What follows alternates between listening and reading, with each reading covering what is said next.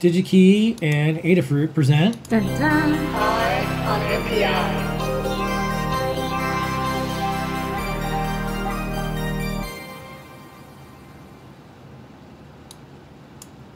Texas Instruments is our featured company on Ion NPI this week, brought to you by Digi-Key and Adafruit. Lady Ada, what is this week's Ion NPI? Okay, so this week's INPI, as always, I go to digikey.com/new and I'm like, what is the new? Well, I used to do this all the time anyways, but now I'm sharing with you the thing that I found on that page that was the most interesting part of the week. And this week, it's this new buck boost converter from TI. I love TI power regulators and buck boost converters. There's so many different ones. They cover like every range. They're super powerful. They're very integrated, and they always have these like touches that make you think like, wow, this person who designed this chip really thought about some cool and useful new functionality. I mean, power supplies are supposed to be like boring, but actually they're kind of not. They're the most important part of your design, like the base of the design. A good power supply makes everything work out, and a bad power supply is going to cause you all sorts of headaches. So this week's NPI is the TPS, which I think is like Texas Instruments Power Systems. I don't know exactly what the TPS stands for. It's a TPS63900. And this is a very tiny little chip that is a buck boost converter that takes about 1.8 to 5 volts in and gives you a selectable 1.8 to 5 volts out. Here's a simplified schematic. So one thing you'll notice is, of course, it's synchronous. It does, the transistors are all internal, so you don't need an external transistor. You don't need an external diode, Schottky diode. It's really easy to use. You've got an input capacitor, output capacitor, and then the inductor. One thing that's neat is that this is a buck boost converter. Only one inductor needed, and it's about the same price as a buck or boost converter, but you get both peanut butter and jelly together in one. When you have a voltage, let's say you want to have a voltage of about 3.3 volts, right? That's a pretty common voltage for most electronics. But you're using something like a couple alkaline batteries, or you're using a lithium polymer or lithium ion cell. Well, you know, a lithium ion cell or LiPoly is going to be 4.2 volts when fully charged, right? So it's higher than your output desire of 3.3. But then as the battery gets run down, it drops down to as low as 2.7 or even 2.5 volts. And that's below 3.3 volts. So you want to boost that voltage up.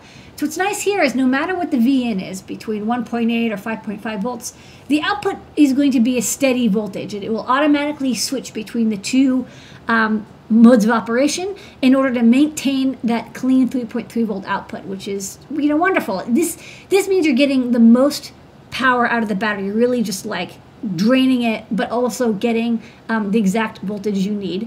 And something that's interesting that you can see here is there's those 3 configuration resistors. We'll chat about those in a moment, because this buck boost converter has an interesting dual output selection mode.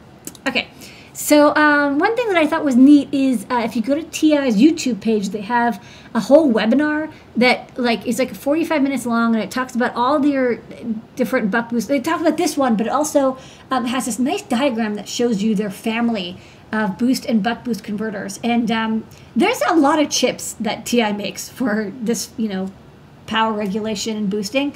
So I thought this was handy. I kind of bookmarked this. I want to go watch this in more detail after the show, because depending on your current output and your quiescent current, you might want to have a different selection. So this chip, you see, it's right there in the middle. It's that like sweet spot. It's got an internal switch of about 1.5 amps. Note that doesn't mean that the output is 1.5 amps. It means the switch that is inside that does the boosting or bucking, or there's multiple switches, is about 1.5. The actual current you're going to get is, I think for boosting, it's about half an amp, about 400 milliamps, and then in buck mode, I think it's about 600 milliamps. So it's, you know, over 300 milliamps or so, depending, of course, on the voltage input and output. What's really nice is the ultra low quiescent current, under a microamp. That's not a typo. It's not under a milliamp. It's under a microamp for the quiescent current, which means that this is an excellent chip for use with wireless devices that you only need to send data once in a while. So this is what they're kind of picking, you know, they're sort of saying, this is really good for your LoRa WAN. This is really good for your BLE. This is even good for maybe something that is Wi-Fi, something that only wakes up once in a while, but you do need to have a really good solid power supply at that time, and that spends most of its time asleep. So they're like, why ultra low IQ DC needed? And usually DC are not low quiescent. Usually that's one of the things that you give up when you move from an LDO to a DC. But especially when you have these devices that, again, they wake up, once a day, once an hour, they take a measurement, they transmit it, and they go back to sleep. The quiescent current it becomes the dominant power usage, right? Even though it's extremely low, the amount of time that you're spending in that low power mode is so long that it actually starts becoming, the quiescent current starts to really matter, even though it's so low compared to the running current. Maybe it's like 3 orders of magnitude less, but it's 3 orders of magnitude as long, right? So that's why for wireless, or they call this pulse load applications, the quiescent is important. So I thought that this was a really nice little chip that can handle, kind of does a little bit of everything. It's like a bento box of converters. It's got some nice specifications. You can see there, it can give you up to over 600 milliamp output if you need. So you can use it for some low power, not multi-amp, maybe not like cellular wireless transmissions, but definitely will do your Bluetooth, your BLE, your LoRa, your Zigbee, your Z-Wave, all those things, which again, low quiescent, long time asleep, wake up once in a while, do something. This is the other thing that they had, which I thought was, at first I was like, why is this at all interesting? And then I thought about how you would implement it if it wasn't built into the converter, and I was like, oh yeah, that would totally suck. So it's really nice it's built in. So when you're doing your measurement, let's say you have, a little Bluetooth wireless temperature humidity sensor, and you want to take a measurement every 5 minutes and transmit it to HomeKit, your hub that is measuring data from around your house. This is a home automation project. So for that, you're going to be asleep for 5 minutes, so that's why the low quiescent current is so important. And then you're going to wake up, and before you turn your radio on, before you turn on the Bluetooth or Wi-Fi or whatever, you're going to want to get some things going. You might want to configure your memory. You might want to read some EEPROM. You might want to take some sensor readings. And all that can, maybe it's not going to take that long, but it does matter. And for those sensors and those devices, you might be able to run at 1.8 volts, right? And if you're in an LDO mode only, it won't be that important. Maybe it doesn't matter. But if you're using a buck boost, you can actually save a little bit of current by starting up and running your MCU at 1.8 volts to take advantage of that lower voltage and not turn on your radio, which is going to be that high current, higher voltage, right? That's going to need 3.3 volts or 4 volts or whatever. And then right when you're about ready to transmit, boom, you tell the DC-DC converter, hey, instead of giving me, 2 volts, give me 3.3 volts. Everything powers up much higher all at once. You do your transmission, and then you can go back to sleep at, again, the lower voltage. So to do that, if you go back to the first image, the second image. The first, if you count by 0. On the right, you see the config resistors. So those resistors, normally, if you've made a couple, buck boost converters, you're like, hey, where's my resistor divider, right? Usually you have a resistor divider on the output that sets the output voltage. That's not what's going on here. Instead, it uses these single resistors to set the voltage. And you're probably like, well, how do you tune the voltage? Well, there's a table, and the resistor value correlates with an output that goes up by 100 millivolts at a time. Check out the data sheet. There's a whole table there.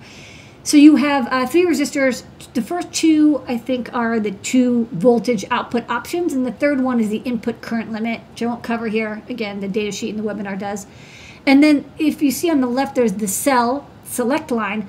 Well, when that pin is high or low, it determines which output voltage you're selecting. And if you think about, well, how would you do this normally? It's like, well, you could do it by, messing with the voltage divider on your DC-DC converter, but suddenly you have all these, transistors, and they're low side, and you have to, switch them, and you have to, switch them instantly so you don't get, a both on at the same time or both off at the same time. So I actually understand why they're have this all integrated and have a little selector, and it does the logic for you. So I think this was it was kind of a neat. It's an interesting thing of like, okay, you really need to, you have a small battery, maybe it's a coin cell, or maybe it's like a 50 milliamp hour battery. How do you run your hardware as long as possible? And I think this is it's a not expensive chip. It's like $1 or so, and it does the job quite well. So this is on Digi-Key, and you can find it by using the short URL, digikey.com/short/4C8HVR, or you can look at this part number that's on the screen, or TPS. You can follow the links that we have in the blog post or in the channel, or more. It's easy to find. Lady Ada shows you how, and that is this week's. I will show you really quickly. If we go to the overhead, I'll just show the eval board, which I picked up. TI makes nice simple eval boards. So you're like, what's going on here?